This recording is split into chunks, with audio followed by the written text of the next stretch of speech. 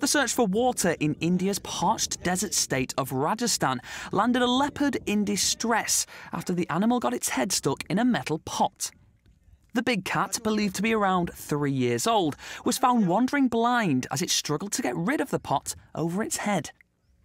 There was a question of who was brave enough to take it off, but forest officials eventually came to the rescue, giving the leopard some sedatives to help it relax.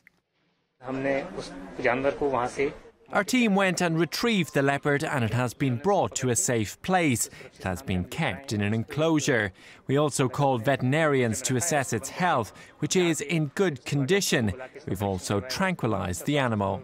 Destruction and disturbances of wild habitats are the main causes for men and animal conflicts in India, where wild animals like leopards often stray into inhabited areas in search of food and prey. For this cat, the embarrassing ordeal was nearly over, and it wasn't long before they could carry the free, yet subdued animal to a vehicle with a special cage, from which he could be released into the wild. We're pretty sure it's the last time this leopard will fancy a canned beverage.